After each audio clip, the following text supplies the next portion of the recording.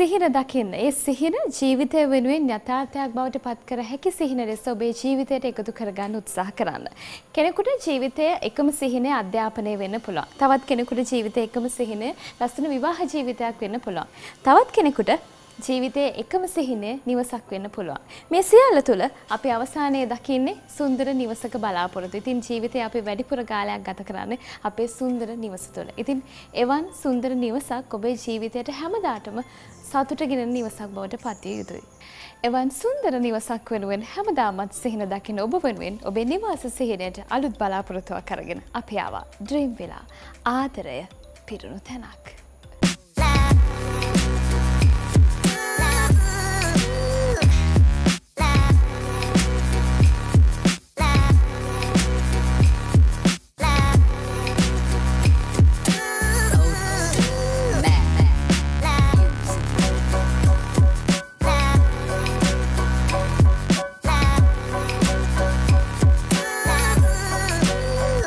ජීවිතයට කොයිතරම් නම් හිමිවීම අහිමිවීම අපිට මුණ ගැහෙනවද? හැබැයි නිවසක් කියන්නේ ඔබේ ජීවිත කාලය තුළ පරිස්සමෙන් රැකගත යුතු දෙයක්. ඩ්‍රීම් විලා වැඩසටහනෙන් අපි විවිධ නිවාස සංකල්පයන් ගැන කතා කරනවා.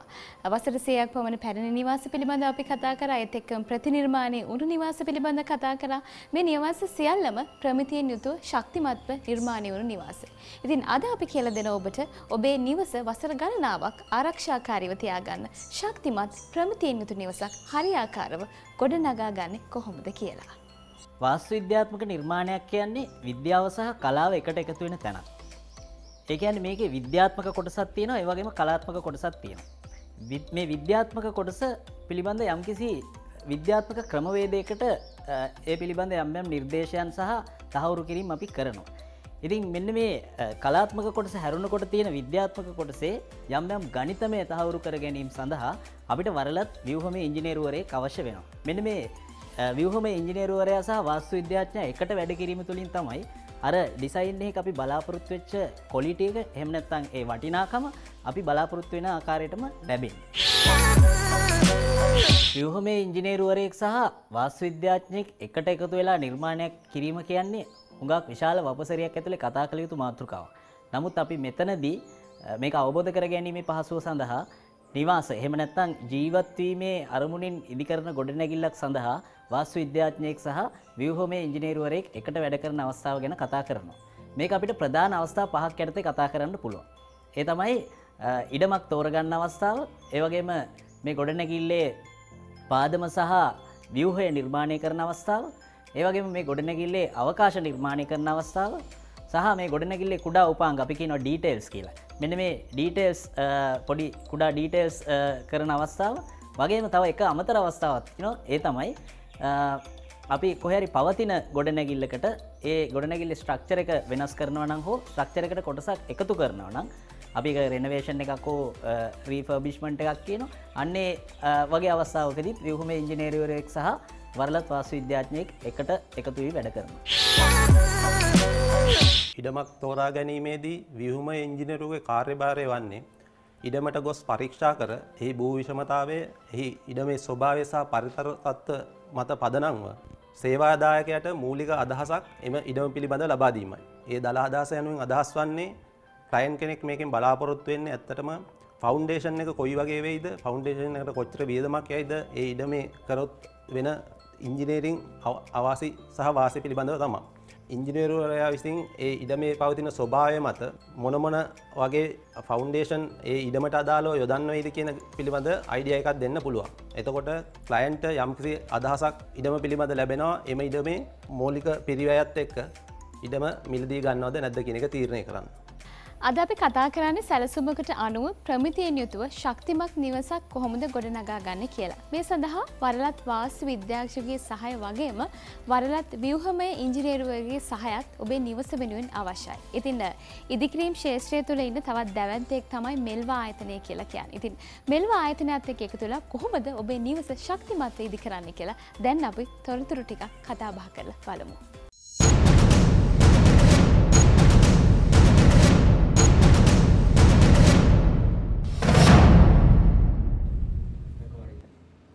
ප්‍රේමිලා වැඩසටහනෙන් අපි හැමදාමත් ඔබේ නිවාස සිහිනය සැබෑ කරගන්න විවිධ සංකල්ප ඔස්සේ අලුත් නිවාසයන් පිළිබඳ ඔබට කියලා දෙනවා. ඉතින් අලුත් සංකල්ප ඔස්සේ ඔබ නිවාස පිළිබඳ දේවල් දැනගන්නවා වගේම ඉදිකිරීම් ක්ෂේත්‍රය තුළ ඉන්න දැවැන්තයන් පිළිබඳවත් ඔබ නිවසක් ඉදි කරද්දී අනිවාර්යයෙන්ම දැනගත යුතුයි. ඉතින් පහුගිය වැඩසටහන් කිහිපයකදීම අපි මෙල්වා ආයතනයත් එක්ක එකතු වෙලා ඔබේ නිවාස සිහිනය පිළිබඳ සහ ඉදිකිරීම් ක්ෂේත්‍රය පිළිබඳ තොරතුරු කතා කළා. ඉතින් අද දවසේදීත් අපි සූදානම් දශක දෙකකට ආසන්න කාලයක් ඔබේ විශ්වාසය දිනාගත්ත මෙල්වා ආයතනයත් එක්ක කතා කරන්න. අපිත් එක්ක එකතු වෙලා ඉන්නවා මෙල්වා ආයතනයේ අලෙවි විදායක නිලධාරී ගයන්ත මදුමාදව මහතා. අයුබෝවන් ඔබට.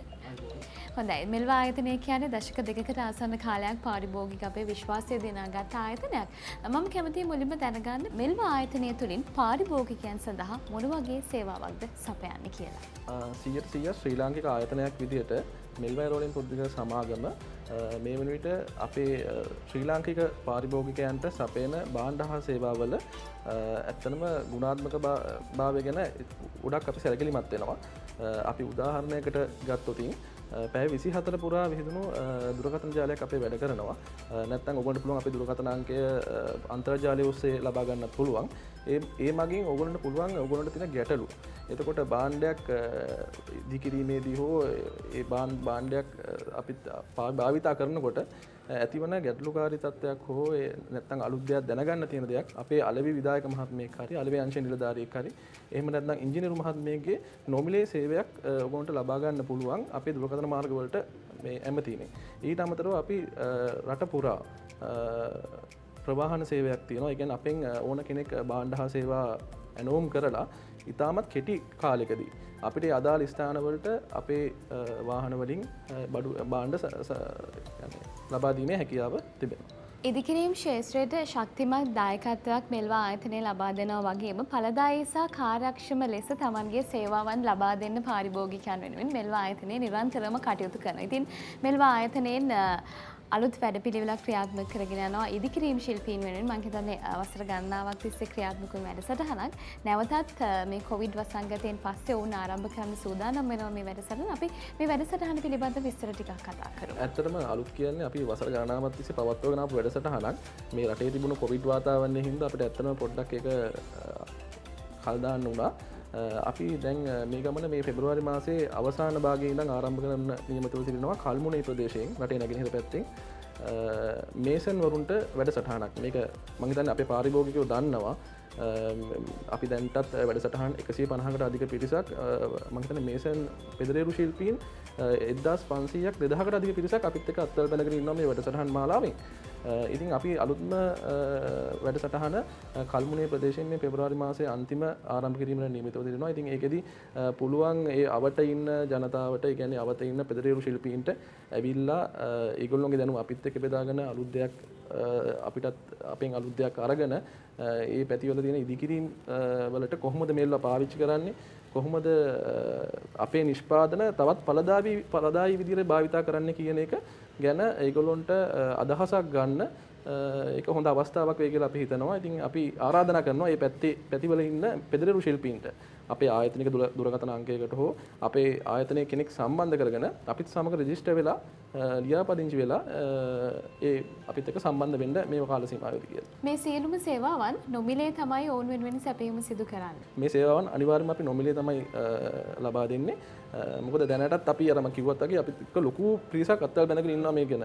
රටේ ඉදිවන දැවැන්ත ව්‍යාපෘතීන් සඳහා මෙල්වා ආයතනයේ ඉතා දැවැන්ත දායකත්වයක් ලබා දෙන අතරතුර ඔබේ සුන්දර නිවාස සිහිනය සැබෑ කරගන්නත් මෙල්වා ආයතනය තුලින් ඔබේ ඉදිකිරීම වෙනුවෙන් අවශ්‍ය කරන දේවල් ඔබට ලබා ගන්න පුළුවන්. ඉතින් ඔබ නිවසක් ඉදි කරනකොට ගොඩාක් දේවල් ගැන හිතනවා කියලා අපි දන්නවා. ඉතින් ඔබේ නිවස වෙනුවෙන් දේවල් තෝරා ගනිද්දී කොහොමද මෙල්වා ආයතනයෙන් පාරිභෝගිකයන් විදිහට ඔබට ලැබෙන සේවාව කියන දේ පිළිබඳව ඔබ දැනගන්න බොහොම කැමතියි. අපි මතක් කරොත් පාරිභෝගිකයන් වෙනුවෙන් ඔවුන්ගේ භාණ්ඩ තෝරා ගැනීමේදී මොන වගේ සහයෝගයක්ද මෙල්වා ආයතනය තුලින් ඔවුන්ට ලැබෙන්නේ? සාමාන්‍යයෙන් මහා පරිමාණ ව්‍යාපෘතියක නම් එතන ඉංජිනේරු මහත්තයෙක් ඉන්නවා. එතකොට ඒගොල්ලෝ ඒක දන්නවා ඒ සම්බන්ධව වැඩපිළිවෙල කොහොමද සකසගන්නේ කියලා. ඉතින් මම හිතනවා දැන් ඊට අමතරව දැන් ඔබතුමිය අහපු විදිහට පොඩි සාමාන්‍ය ගයක් හදන මිනිසෙක් අපි කොහොමද ඒක පාරිභෝගිකයෙක් අපි කොහොමද ඒක මේ හොඳම නිෂ්පාදනය ලබා ගන්න කියලා. අපිට ඒක ඒ පැත්තෙන් කතා කරනකොට අපිට කියන්න තියෙන්නේ අපි ශ්‍රී ලංකා ප්‍රමිති ආයතනයේ ලියාපදිංචි ආයතනයක්. ඉතින් ඕගොල්ලන්ට අපේ ප්‍රමිතිය සම්බන්ධව ගැටලුවක් හෝ මොකක් හෝ කුතුහලයක් තිබෙනවා නම් ඕනම වෙලාවක අපිත් එක්ක සම්බන්ධ වෙලා අපේ ඉංජිනේරු මහත්මයෙක් මේක මේ මහා පරිමාණ කුඩා පරිමාණ කියලා නෑ ඕනම ප්‍රමාණයේ ව්‍යාපෘතියක් හෝ නිවසක් හෝ පොඩි දෙයක් හරි වුණත් කමන්නේ අපි ඒකට මැදිහත් වෙලා අපි ඒගොල්ලන්ට අවශ්‍ය සේවා ලබා දෙනවා අවශ්‍ය නම් ටෙස්ට් සර්ටිෆිකේට් එකක් මොන හරි මේක මේ කොහොමද වෙන්නේ කියන එක සම්බන්ධව අපි ඒ සම්බන්ධව දැනුවත් කිරීමේ වැඩමුළුවක් අපි පෞද්ගලිකව ඒ පාරිභෝගිකයා සම්බන්ධව කරනවා. අපිත් එක්ක එකතු වුණා මෙල්වා ආයතනයේ අලෙවි විධායක නිලධාරී ගයන්ත මදුමාධව මහතා. ඉතින් අපි අදත් මෙල්වා ආයතනයත් එක්ක එකතු වෙලා ඔබේ ඉදිකිරීම සම්බන්ධවයි කතා කරේ. මොකද ඔබ ජීවිත කාලය පුරාවටම ජීවත් වෙන නිවස ශක්තිමත්ව ගොඩනගා ගන්න ඔබ කැමති බව අපි දන්නවා. ඉතින් ලබන සතියේත් අපි ඔබේ ඉදිකිරීම සම්බන්ධව කරුණු කාරණා කතා බහ කරන්න සූදානම්. මෙල්වා ආයතනයත් එක්ක එකතු වෙන්න. මෙල්වා මව්බිමට ශක්තියක්.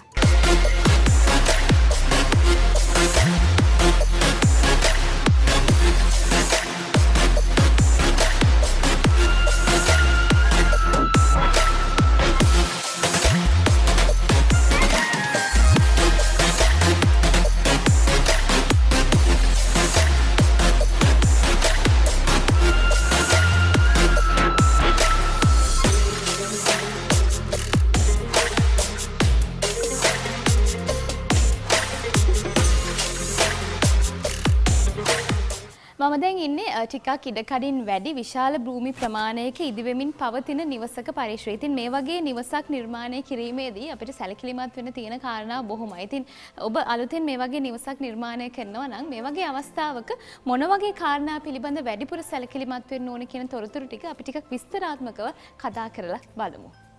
ඔව් දැන් අපි මෙතන පෙන්වන්නේ වාස්තු විද්‍යාත්මක අවකාශයක් නිර්මාණය කිරීම සම්බන්ධයෙන් ව්‍යුහ ඉංජිනේරුවා සමග එකට කටයුතු කරන අවස්ථාවක් පෙන්වීමට අදාළ ඩිසයින් එකක්.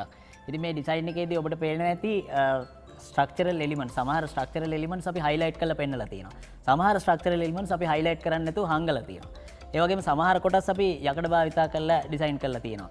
සමහර කොටස් අපි කොන්ක්‍රීට් ස්ට්‍රක්චර්ස් පාවිච්චි කරලා ඩිසයින් කරලා තියෙනවා. මේක අපි මේ ඩිසයින් ප්‍රොපෝසල් එකක් පෙන්වන්නේ.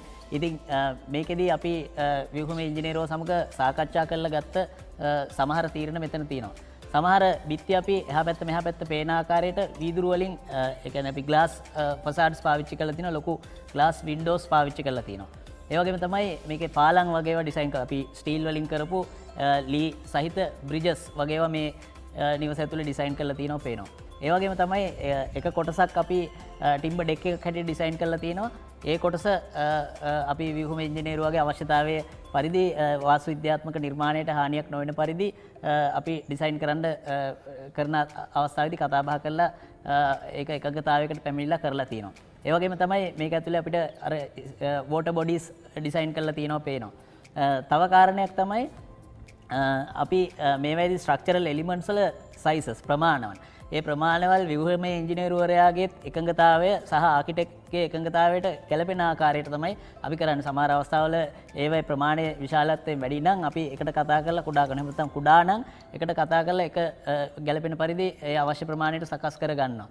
ඉතින් මේ විදිහට අවකාශයක තියෙන ගුණාංගමය අපි කැරක්ටරිස්ටික්ස් කියලා කියනවා. ඒ කැරක්ටරිස්ටික්ස් ටික හයිලයිට් කරන්න අවශ්‍ය වෙන පරිදි අවශ්‍ය සියලුම දේවල් ව්‍යුහම ඉංජිනේරුවා සමග සාකච්ඡා කරලා තමයි අපි මේ තීරණ ලබා ගන්නේ. ආර්කිටෙක් ඔහුගේ නිවස ක්ලයන්ට් සිතති පරිදි ඔහුගේ නිර්මාණය කරාට පස්සේ ඒ ආර්කිටෙක්චරල් ඩ්‍රෝවින්ස් ටික ස්ට්‍රක්චරල් ඉංජිනේරුවෙකුට ලැබෙනවා. එහිදී ව්‍යුහම ඉංජිනේරුවා කරන්නේ එම ඩ්‍රෝවින්ස් හොඳට ස්ටඩි කරලා එහි එලිමන්ට්ස් ඒ කියන්නේ කොලම්ස්, බීම්ස්, ස්ලැබ්ස් වැනි ස්ට්‍රක්චරල් එලිමන්ට්ස් ටික ලොකේට් කරලා මූලික සැලසුමක් නිර්මාණය කරනවා. එසේ මූලික ස්ට්‍රක්චරල් සැලසුම ඇන්දාට පසු එය ආර්කිටෙක් වෙත යොමු කර ආර්කිටෙක් සමග කීප වතාවක්ම සාකච්ඡා පවත්වමින් එම ආර්කිටෙක්ගේ ඩිසයින් එක සාක්ෂාත් කර ගැනීම සඳහා අවශ්‍ය සියලු ස්ට්‍රක්චරල් ඇරේන්ජ්මන්ට් එක සාකච්ඡා කරනවා. එතකොට එහිදී අපි මැටීරියල් මොනවද පාවිච්චි කරන්නේ? ස්ට්‍රක්චරල් ෆෝම් එක මොකක්ද? ස්ට්‍රක්චරල් ෆීචර්ස් මොනවද තියෙන්නේ? ඒ සියල්ලම අපි එතනදී සාකච්ඡා කරනවා. එසේ ආර්කිටෙක් එක සාකච්ඡා කරාට පස්සේ අපිට ආර්කිටෙක්ගෙන් ලැබෙන කමෙන්ට් මත අපි අවසාන ස්ට්‍රක්චරල් සැලසුම සූදානම් කරනවා. අවසාන ස්ට්‍රක්චරල් සැලසුම සෑදූ පසු ස්ට්‍රක්චරල් ඉංජිනේරගේ ප්‍රධාන වගකීම වන්නේ බිල්ඩින් එකේ හෝ නිවසේ තිබෙන බර එය ෆවුන්ඩේෂන් දක්වා ගෙන යන ආකාරය නිර්මාණය කිරීමයි. ඊට පස්සේ ස්ට්‍රක්චර් ඉංජිනේර එම ගණනය කිරීමෙන් පසු ඔහු ෆවුන්ඩේෂන් ඩිසයින් කිරීම සහ ස්ට්‍රක්චරල් එලිමන්ට් ඩීටේල් කිරීමට ඊළඟ අදියරට යනවා. එතකොට ෆවුන්ඩේෂන් ඩිසයින් කරනකොට ෆවුන්ඩේෂන් ඩිසයින් කිරීමට පෙර ස්ට්‍රක්චරල් ඉංජිනේර විසින් කළ යුතු පරීක්ෂණ කීපයක් තිබෙනවා. එකක් ස්ට්‍රක්චරල් ඉංජිනේර දැනගන්න ඕනි ඒ ඉඩමේ තියෙන පසේ ස්වභාවය. ඒතර පසේ ස්වභාවය දන්නේ නැතුව ඉංජිනේර කෙනෙකුට ෆවුන්ඩේෂන් ඩිසයින් කරන්න අමාරුයි. ඒතර ෆවුන්ඩේෂන් ඩිසයින් කරන්න ඉංජිනේර කෙනෙක් සාමාන්‍යයෙන් ට්‍රයල් පිට් එකක් හෝ සොයිල් ටෙස්ට් එක අවශ්‍යතාවය ලබා ගන්නවා. එතකොට මූලික අවස්ථාවේදී ව්‍යුහමය ඉංජිනේරුවා සයිට් එකේ ට්‍රයල් පිට් එකක් හාරලා ඒක බලලා ඒ එන සොයිල් සාම්පල් මත ව්‍යුහමය ඉංජිනේරුවාට තීරණය කරන්න පුළුවන් නම් ඒ පසට මෙච්චර බරක් ගන්න පුළුවන් මෙච්චර මේ වගේ ෆවුන්ඩේෂන් සිස්ටම් එකක් යන්න පුළුවන් කියලා.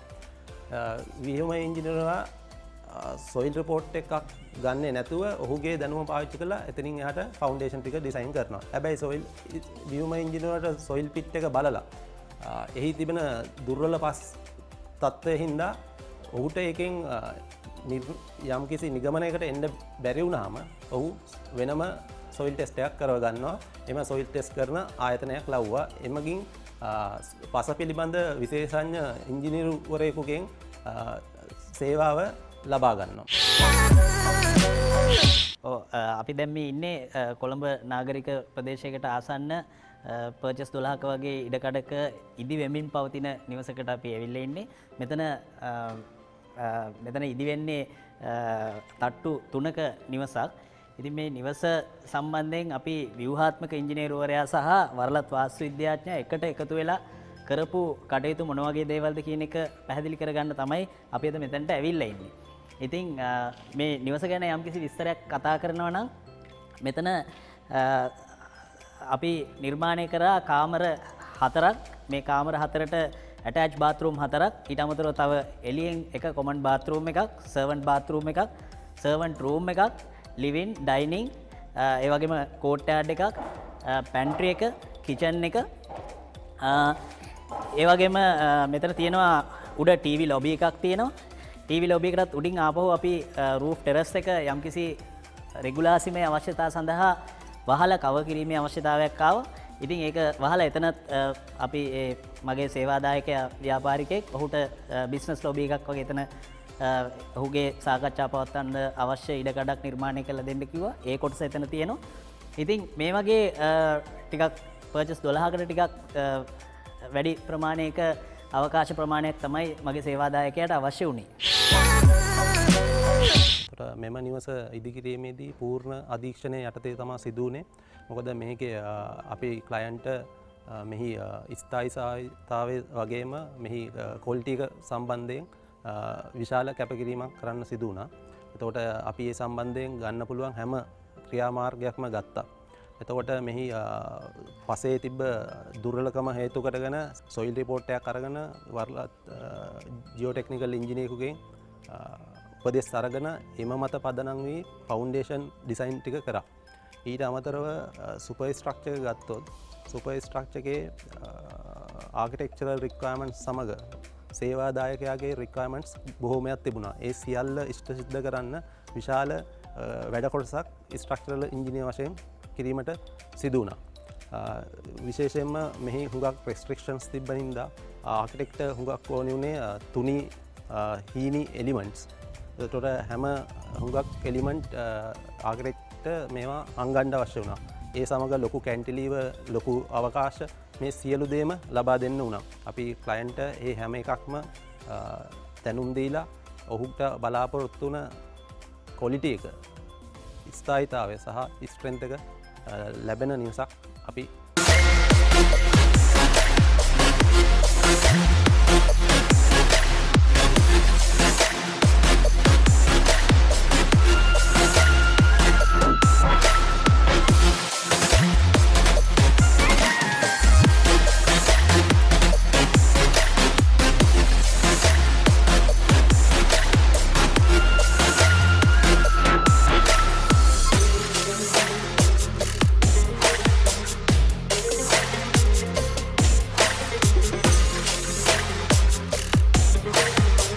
අපි කියපු පබ්ලික් ස්පේසස් වල ඒ කියන්නේ ගෙදර සියලුම දෙනා රැඳෙන ගැවසෙන ස්පේසස් වල වොලියුම් එක ලොකු කර ගැනීමේ අවශ්‍යතාවයක් මගේ සේවාදායකයට තිබුණා.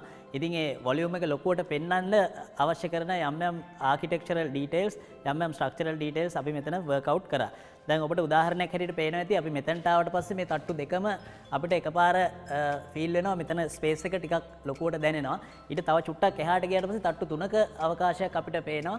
ඒ කියන්නේ එතන ටිකක් ලොකු වොලියුම් එකක් මේ අදාළ ස්පේස් එකේ ඇත්තටම පොළොවේ පෙනෙන ස්පේස් එකට වඩා විශාල ප්‍රමාණයක් ඉහළින් පෙන්නුම් කරනවා. ඉතින් මෙතනදී අපි ස්ට්‍රැටජි එකක් හැටියට මේ පේන කිසිම ස්ලැබ් එකක සොෆිට් එකකින් පල්ලෙහාට බීම්ස් ඒ කියන්නේ ස්ට්‍රක්චරල් අවශ්‍යතා සඳහා ඉදිවෙන බීම්ස් හෝ කොලම්ස් මේ කිසි එකක් අපි පේන්නේ නැති වෙන්න තමයි මේක නිර්මාණය කරලා තියෙන්නේ. ඒ වගේම තමයි අපිට පේන්නේ නැති දැන් මෙන්න මේ කොටසේ මේ කිසිම තැනක බීම්ස් මොකවත් පේන්නේ නැහැ. නමුත් අපි ඒවා යම් කිසි අතර උඩ අතර හරවලා අපි ඒවට කියන අප්ස්ටෑන්ඩ් බීම්ස් කියලා. ඒ වගේ ක්‍රමවේදයක් භාවිතා කළා තමයි ව්‍යුහ ඉංජිනේරුවෝ සමග වැඩ කටයුතු කළා මේ ස්පේස් එක මේ විදිහට ගොඩනගා ගන්න උත්සාහ කරේ. තවත් එක දෙයක් තමයි දැන් මෙතන බිත්තේ ඉඳලා අර බිත්තේ දක්වා යම් කිසි දිග ප්‍රමාණයක් තියෙනවා. නමුත් ඒ අපි අතරමැදට කිසිම කණුවක් භාවිතා කළේ නැහැ. ඒවා සම්පූර්ණ මේ පැත්ත ඕපන් කරලා එතන අපි ප්‍රයිවට් ගාඩන් එකක් ක්‍රියේට් කරන්නේ. ඒවට ස්ට්‍රක්චරල් එලිමන්ට්ස් වලින් සිද්ධ වෙන බාධාව අපි පුළුවන් තරම් අවම කරගන්න උත්සාහ කරා. ඒ වගේම තමයි මෙතන දැන් දොරට උඩින් අපි යම්කිසි කොටසක් එළියට පැනලා තිනවා. ඔතන ඉදිරියේදී ඉන්ඩෝ ලෑන්ඩ්ස්කේප් එකක් ඒ කියන්නේ පල්ලෙහාට ගස් වැල් එල්ලෙන යම්කිසි ආකිටෙක්චරල් ඩීටේල් එකක් කරනවා. එතෙන්දී කිසිම කොලම් එකක් නැතුව ඒක එළියට පන්නලා ඒ වගේ යම් යම් ආකිටෙක්චරල් ඩීටේල්ස් කීපයක් මේ ස්පේස් එකේදී අපි වර්ක් අවුට් කරන්න උත්සාහ කරා. මම දැන් ඉන්නේ පර්චස් 12ක් වගේ ඉඩ ප්‍රමාණයක මහල් 3කින් ඉදිවෙමින් පවතින නිවසක් තුළ. ඉතින් අද අපි කතා කරනවා ප්‍රමිතියකට අනුව සැලැස්මකට අනුව ශක්තිමත්ව කොහොමද නිවසක් ගොඩනගා ගන්නේ කියලා. ඉතින් නිවසක් නිර්මාණය කිරීම කියන කාරණාවේදී වරලත් වාස්තු විද්‍යාඥයෙකුගේ අදහස් වගේම වරලත් ව්‍යුහමය ඉංජිනේරුවරයෙකුගේ අදහසුත් බොහොම වටිනවා. ඉතින් මේ නිවස ගැන කතා කරනකොට විෂමතා අතින් යම් කිසි වෙනස්කම් තියෙනවා සහ මේ නිවසේ යම් යම් විශේෂ එකතු කරලා තියෙනවා මේ නිවස නිර්මාණය කිරීමේදී. ඉතින් ඔබත් මෙවැනි නිවසක් නිර්මාණය කරනවා නම් ප්‍රමිතියකට අනුව ක්‍රමානුකූලව ඔබට එකතු කරගන්න අදහස් ගොඩාක් මේ නිවස තුලිනුත් තියෙන බව අපි ඔබට මතක් කරනවා. ඒ විදිහට අපි මේකේ ස්ට්‍රක්චර් එක උඩට අරගෙන ආවට පස්සේ අපි මේ උඩදිත් ආයෙත් නැවත වතාවක් මේ අවකාශය නිර්මාණය කරන්න අර පහළදී කතා කරා වගේම අර විශාල වශයෙන් මේකේ වොලියුම් එක ලොකු කරලා පෙන්වන්න අදාළ කරන ආකිටෙක්චරල් ස්ට්‍රැටජිස් පාවිච්චි කරා. ඒකෙදි මෙන්න මේ ප්‍රදේශය අපි නිවසෙන් එළියට පන්නලා එළියට පැනපු කොටසක් හැටියට තමයි ඩිසයින් කරේ. එතනදී ඒකට අදාළ කරන ස්ට්‍රක්චරල් එලිමන්ට්ස් ටික අපි ව්‍යුහ ඉංජිනේරුවරයා ලවා අපිට අවශ්‍ය ආකිටෙක්චරල් ඩිසයින් එකට ගැලපෙන ආකාරයට කරා. ඉතින් මේ ස්ට්‍රක්චරල් එලිමන්ට්ස් අපි එහෙම නැත්නම් මේ ගෙදර තියෙන ප්‍රධාන කොටස් එළියට පැන්වීමේදී එන බීම්ස් සහ අනිකුත් කොටස් අපි නිවසේ ඇතුළත ඒ කියන්නේ අපි කියන ඉන්ටීරියර් ඩිසයින්ස් කියලා. ඒ ඉන්ටීරියර් ඩිසයින් එකත් එක්ක ඉන්ටග්‍රේට් වෙන විදිහට බිල්ට් ඉන් සීට්ස් සහ ඇතුළත ලෑන්ඩ්ස්කේප් අපි කියන්නේ ඉන්ඩෝ ලෑන්ඩ්ස්කේප්ස් වලට ගැලපෙන්න ඩිසයින් එකක් කරලා තියෙන්නේ. ඒක තමයි දැන් මේ ඉදිවෙමින් පවතින්නේ. ඒ වගේම තමයි මේ ප්‍රදේශවලට අපි ඕපන් කළා ටිකක් ග්ලාසස් වගේ පාවිච්චි කරා එහා පැත්ත මෙහා පැත්ත පේන විදිහට. ඒ ග්ලාසස් එකට ජොයින්ට් වෙන තැනදී අපි කොලම් එකක් පාවිච්චි කරන්නේ නැතුව කොලම් එක ඊට පිටිපස්සට ගෙනල්ලා අපි ව්‍යුහ ඉංජිනේරුවලවා ඒ කොලම්ස් එහෙම අපේ ඩිසයින් එකට හානියක් නොවන සහ ඒ ස්පේස් එකට හානියක් නොවන ආකාරයට ඩිසයින් කරගත්තා. ඉතින් ඒ වගේ අතරමැද දැනකට කොලම් එකක් එනකොට ඒක අනිත් ස්පේසස් වලට බාධාවක් නොවෙන්න එතන ඉන්ඩෝ ලෑන්ඩ්ස්කේප් එකක් කරලා ඒ වගේම ඉන්ටීරියර් ඩිසයින් එකක් කරලා ඒක එකට මර්ජ් කිරීමට අදාළ ආකිටෙක්චරල් ඩීටේල්ස් අපි කරලා තියෙනවා. ඒක තමයි මේ වෙනකොට ඉදිවෙමින් පවතින්නේ. නිවසක අවසන් ප්‍රතිඵලය අපිට කොයිතරම්නම් සුන්දර විදිහට දකින්න පුළුවන්ද? වර්ණ වලින් අලංකාර වෙලා විවිධ හැඩතල වලින් නිර්මාණය වෙලා එතකොට ඉන්ටීරියර් ඩිසයින් එකක් අපූර්වට සිදු කරන නිවසක් කොච්චර සුන්දරයිද ආදරණීයයිද? මෙන්න මේ විදිහට තමයි නිවසක පළමු පියවර ආරම්භ වෙන්නේ. මේ විදිහට පටන් ගන්න නිවසක් අවසානයේ අපිට හරි සුන්දර නිවසක් විදිහට දකින්න ලැබෙනවා. ඒ සුන්දර නිවස අපේ ජීවිතේ කොයිතරම්නම් හැඩ කරනවද? ආදරණීය කරනවද? ඉතින් අද අපි ඩ්‍රීම් මිලාතුරෙන් ඔබට කියලා දුන්නා සැලසුමකට අනුව ශක්තිමත්ව ප්‍රමිතියකින් යුක්තව කොහොමද පියවරෙන් පියවර ඔබේ නිවස තනා ගන්න කියලා. ඉතින් මෙවන් වූ වටිනා අදහස් එක්ක අපි ලබන සතියේදී ඩ්‍රීම් මිලා තුලින් ඔබ මුණ ගැහෙනවා. ඩ්‍රීම් මිලා ආදරය පිරුණු තැනක්.